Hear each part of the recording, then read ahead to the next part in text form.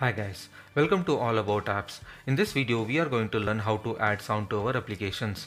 This is a SKETCHWARE tutorial 6 and in case you haven't watched the previous tutorials, I'll be having the links in the description below.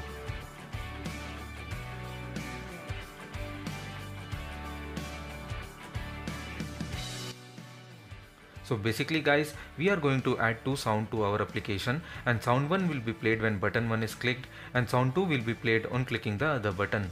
So let's go ahead and add two buttons in the horizontal layout. Also, let's add 3 more buttons for stopping the sound and give these buttons an appropriate name to avoid confusion later on.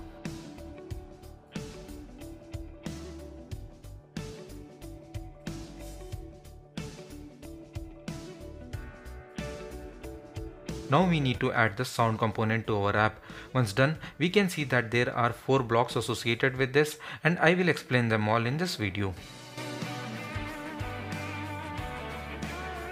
So this is the first block and we need to call this block before playing any sound, and the best way of doing this is once the app is opened.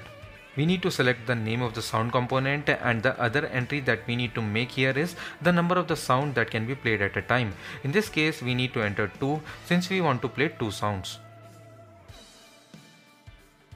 So this is the second block and here we need to load the sound and associate it with the sound pool. You can think of this as adding the sound to the sound pool, and this block, similar to the above one, needs to be called once before playing the sound. We can use this block with the help of a variable, and let's declare two variables for two sounds.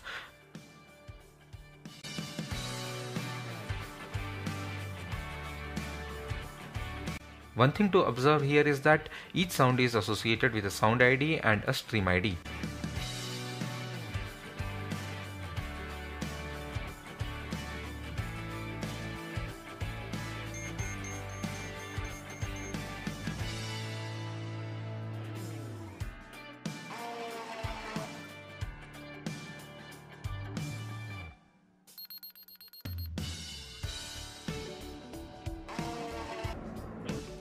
The third block you are seeing is used for playing the sound and will associate the sound with the stream ID.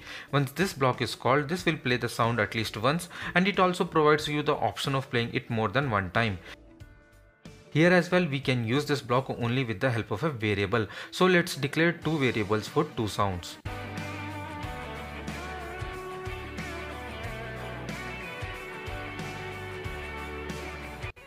Here we have to pass the sound variable which we used in the previous block.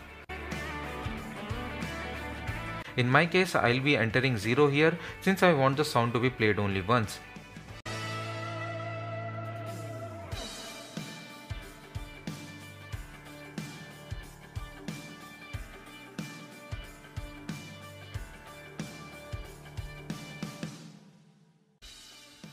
The last block, as the name suggests, is used for stopping the playing sound, and the only option that needs to be passed here is the stream ID, which is nothing but a variable which we had created for using the third block.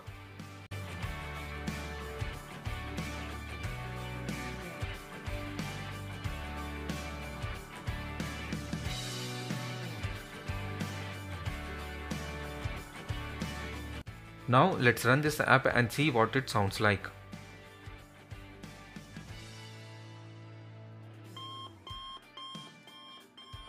You can actually try what happens when you give 1 instead of the 2 in the first block, and what happens when you enter a number greater than 2. If you note the difference, mention that in the comments so that it will be helpful for others. Also, if you have any doubts or questions on the sound block, mention that in the comments and I will try to answer them. I hope this video was helpful, and please subscribe and leave a like. Thanks for watching and have a nice day.